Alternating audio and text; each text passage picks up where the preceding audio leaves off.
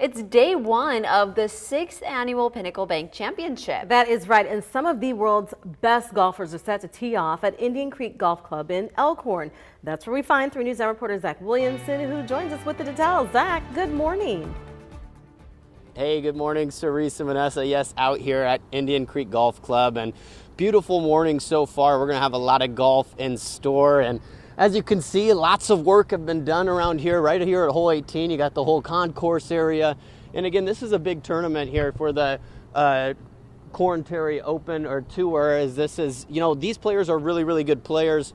They're not on the PGA level. A lot of them have played in PGA events, but they, haven't got that PGA card yet. So this is a big tournament for them. And it's a big tournament for the Omaha area and a lot of charities in the organization.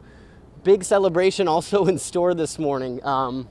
Mayor Gene Stothart's going to have the opening ceremony tee shot, and also there's going to be a bagpipe celebration to start things off. But again, this is going to be an all-weekend event. Starts today, goes through Sunday. You could find all the ticket information, parking information, a schedule on the website.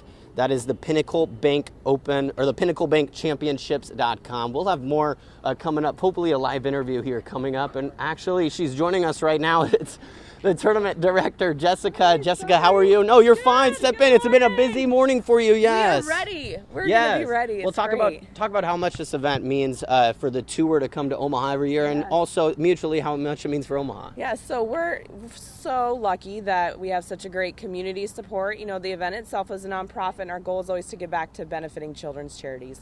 So just making sure that we have all of our partners out here and our volunteers helping to support the event. Yeah, and some of the best players in the world. I mean, Talk about how good these golfers are and what's at stake this weekend for these golfers. Sure. So there are 11 individuals that are golfing right now that have their cards confirmed.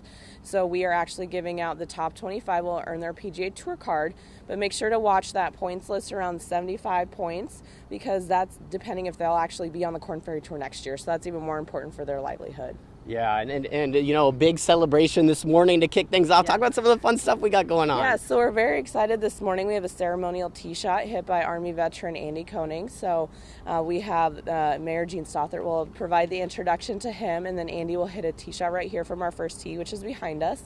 And then throughout the week, on Thursday through Sunday, we're treating veterans and first responders to some complimentary Coke products, but they can come on in and join the Hero Hut. Perfect. And first tee time this morning is about 6:50, right? Yes, that is correct. Perfect. And you can find all the information about the tournament, the schedule, everything at pinnaclebankchampionships.com. So Jessica, thanks for joining us. You're welcome. Have a good weekend. Wishing you the best. Reporting live in Elkhorn, Zach Williamson, 3 News Now this morning.